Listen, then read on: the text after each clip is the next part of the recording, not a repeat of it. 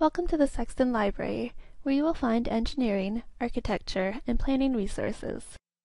The Sexton Library is a great place to come to if you are interested in design and technology, or just looking for a great environment to work and study in downtown. This libcast will take you on a tour of the library layout and introduce you to the services that we have to offer. The circulation desk is found to the left of the main entrance. This is where you can sign out and return books, and find items that are on reserve. The reference desk is located in the main library entrance. Staff here are happy to answer any questions that you may have regarding your research. To the left of this desk is a photocopier, which can be used by swiping your Dal card.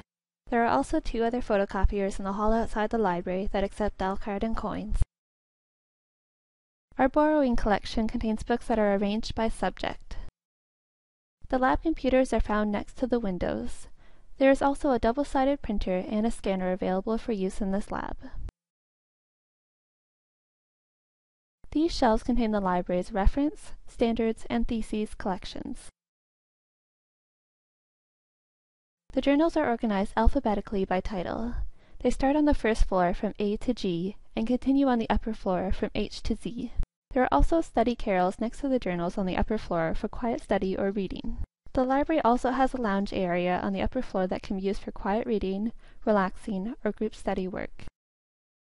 The reading room contains tables for group or quiet study, and also houses our current print journal and magazine collection. You will also find additional computer workstations in this area.